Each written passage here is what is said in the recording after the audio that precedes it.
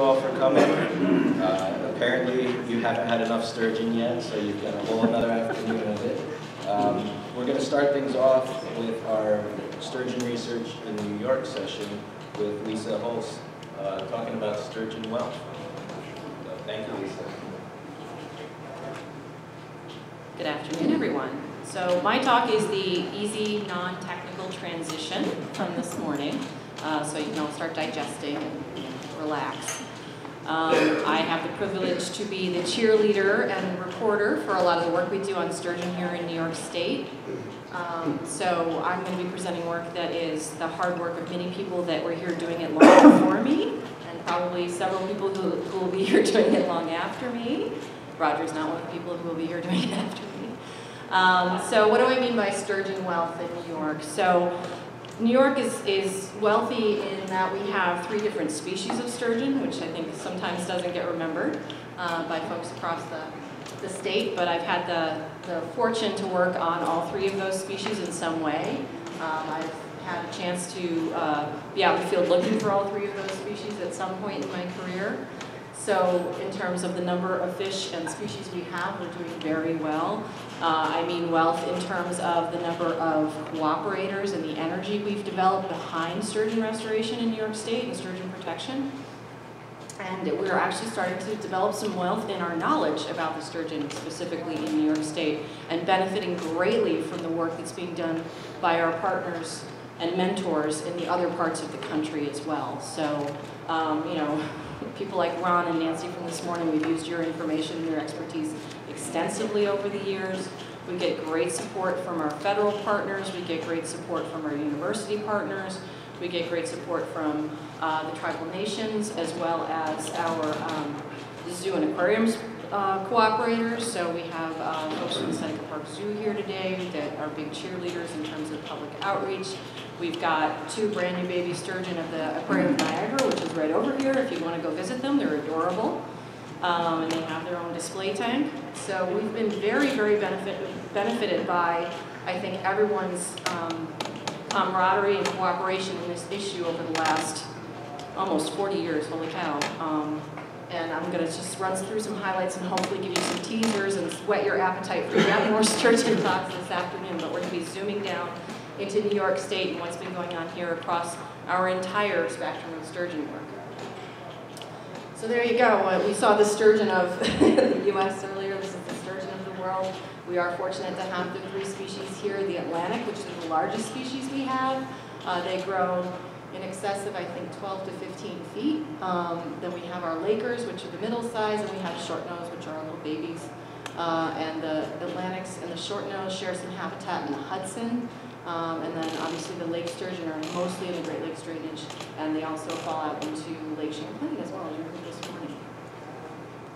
So all 3 of these species in New York, unfortunately, have suffered similar fates over the years. All 3 species were important to native tribes as a spring food source. They use their other parts of their bodies extensively. There's another talk at the meeting this year about those traditional uses of sturgeon. I encourage you to go see it. It's very interesting. One of the main products that bridged before the meat and caviar industry was the isinglass taken from the swim bladders of sturgeon. It's a very high quality gelatin used in winemaking and beer making, still used today. There was also an adhesive quality when those swim bladders were boiled down that native people used it as a pretty effective waterproofing, from what I understand.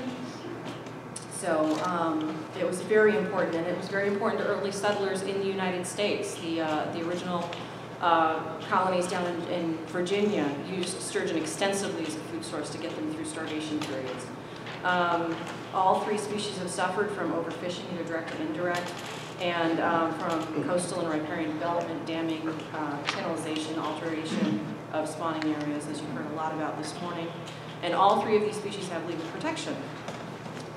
So I'm going to start with a species we didn't hear about this morning much. So both short-nose and Atlantic, as I said, they have a significantly overlapping range. Short-nose are more homebodies in the estuary in the Hudson River, whereas the Atlantics, they use the Hudson for spawning in some nursery area, and they travel extensively offshore up and down the Atlantic coast. And both species are federally protected. So, in alphabetical order, we're going to start with Atlantic sturgeon, our big one. Hopefully some of you are familiar with some of this, but I'll go through it quickly. There was commercial harvest of Atlantic sturgeon as early as the 1600s for some of those things I discussed, isinglass and other things. And in New England, the stocks of Atlantic sturgeon collapsed prior to the 1800s for the first time. A new wave of commercial fishing in the 1800s started in Delaware Bay. We have a cooperator from Delaware Bay here with us today. And that harvest peaked in 1890. The Hudson River stock, they were plentiful, they were common. It was often a food of immigrants. It was served as bar food, believe it or not. Smoked sturgeon meat and caviar were salty and plentiful and on the bars to get people to drink more beer. And that's where the term Albany beef came from. It was so extensively canned and shipped out of Albany back in the day. So, what's going on these days with Atlantic sturgeon? It's not all bad news. New York retained a commercial fishery for Atlantic sturgeon until 1996. After that, the Atlantic States Marine Fisheries Commission is the governing body for interstate fisheries up this way. They closed the entire fishery coastwide in 1998, and there was a planned 40-year recovery period that they put into place. Recovery had been shown, there were indications, but it was still listed as endangered by National Marine Fisheries Service, which is, they handle the marine listings the way Fish and Wildlife Service does for the anadromous and inland species. And that was declared in 2012 and was then subsequently added to the state list of endangered species. And they have distinct population segments designated at the federal level, so Hudson River stock is its own, and that's got the endangered status. However, the good news is juvenile abundance surveys from 2006 to the present are beginning to indicate recovery. You're going to hear from Amanda Higgs about that in a little while. And the Atlantic States Marine Fisheries Commission is planning to complete a benchmark stock assessment in fall of 2017, fall of this year, to see what the coastwide trend is. The Hudson River retains one of the largest stocks of this animal, so we got that going for us. We're hoping to show some impressive recovery. So short-nosed sturgeon, they mostly stay resident, as I said, in the Hudson River. They're generally not targeted in the fisheries, but they suffer as bycatch. And because of their residence in the Hudson River, they have had a horrible history of contamination, PCBs and its congeners and other things. The damming of the river, channelization of the river, the heavy alteration by industry, and they've persisted. They're still there. Again, we have one of the largest stocks on the East Coast, if not the largest.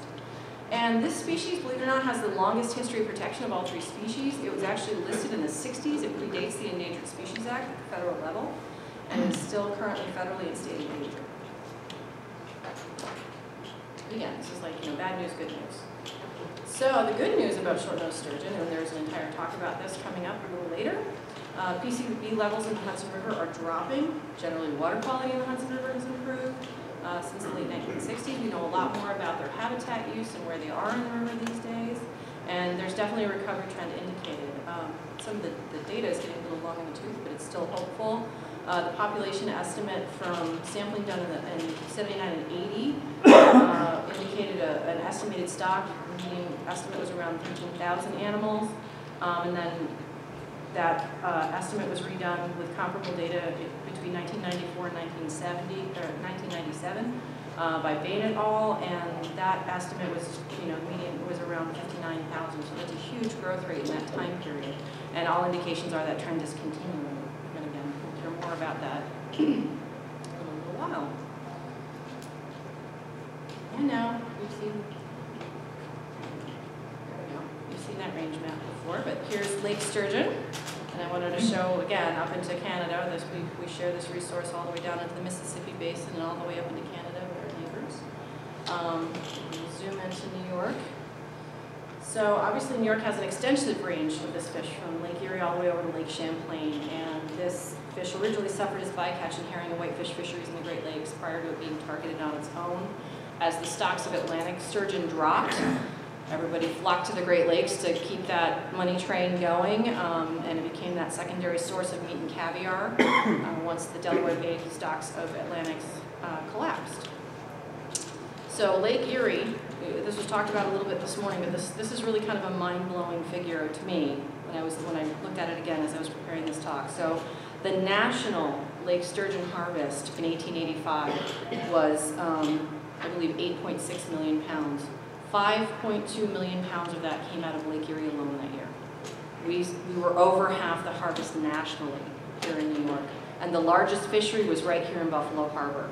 They had a snagging fishery, they had a pound fishery, they had a gill netting fishery, and even as early as the 1880s and 1890s, there were reports by the U.S. Fish Commissioner about the destructive habit of snagging fish on the spawning beds and how they knew that was destroying the stocks, and it didn't stop.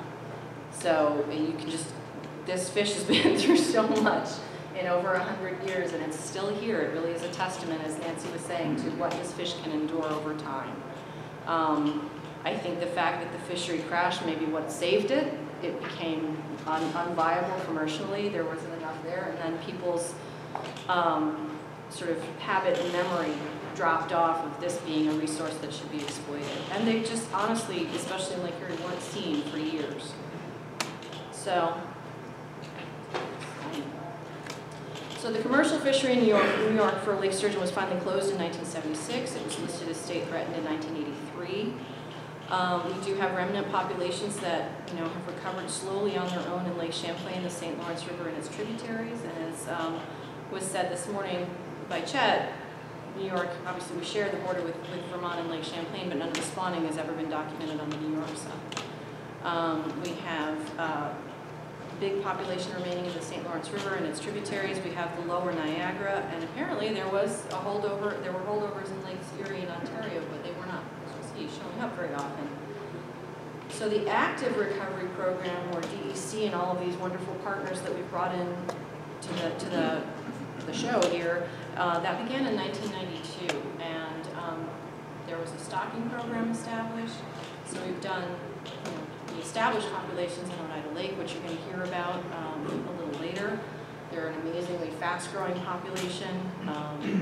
We have some in Cayuga Lake, which have not done as well, and we'll probably do the lamprey impacts. We established a population in the Genesee River, the Upper Oswegatchie, the Racket, the St. Regis, and the Salmon River up in Franklin County. It's interesting, all of these populations have shown some slightly different characteristics, slightly different tendencies towards residency or wandering. So a lot of the stuff we heard this morning from the other lakes, just the variation between the Canadian river populations and the Upper Great Lakes populations, it's all mirrored, I think, across our range just in New York State. It's really interesting to hear your talks this morning. So we do have finally some evidence of natural recruitment in these stock populations. We've only handled a few naturally reproduced fish, but the signs are there. We've seen lots of gravid females and running males in some of these areas. And there's definite signs of recovery in these other remnant populations that we haven't stocked. So the news is actually quite good. So the Buffalo Harbor Adult Index, we went from not knowing they were there, probably a decade plus ago, to having annual adult index netting that's handled 149 adult sturgeon since 2012, compared to 4 that were encountered by the Lake Erie Systematic Sampling Program in 20 years. So I think that's pretty impressive. But as we found out, you have to target the fish. You have to go where the fish are. Eastern Lake Erie appears to be a very friendly habitat for sturgeon year-round. They're growing fat and happy and kind of hanging out all year. And you'll hear more about that in one of the upcoming talks. We have a long and hopeful data set showing a strong population cohort in the lower Niagara River. You'll hear about that from our current president. We have impressively high survival rates of stocked fingerlings in both the Genesee River and Oneida Lake. We know that due to our incredible partners that have been tracking that data for us. We have stellar growth rates in Oneida, better than Winnebago. We have population growth in that holdover population in the St. Lawrence River, and it's spreading out strongly in the St. Lawrence tribs, and especially in our stock populations. We're seeing great growth and survival. So this is just some of the wealth we have here. This picture is from a newspaper article from Alexandria Bay, New York, up on the St. Lawrence. This poor gentleman here was a full-time sturgeon fisherman when the Depression hit and he was on welfare. He was bragging in the bar about some of the sturgeon he caught and how much it was worth, and he was thrown off the welfare rolls because it was so much money at that time. This is one of our, This is one of our monsters that was handled, I think, by Dawn's crew, Dawn Dittman's crew. This is one that washed up, I believe. Somebody refresh my memory. This is one of our former fishery managers in Region 9, and I think this fish washed up and was over 7 feet long. And not that he was terribly tall, from what I understand, Mr. Meridian, but a big fish. One of the few that was seen in that interim period. And obviously, these are some eggs that were found in one of those gravid females. And these are just some of the juveniles that get handled these days. We do see them occasionally, and their survival has been shown to be big. So, thank you very much for your attention. Thank you very much to all the partners who are going to be presenting today. And I hope you stick around for these talks because it's a lot of really good news. Thank you.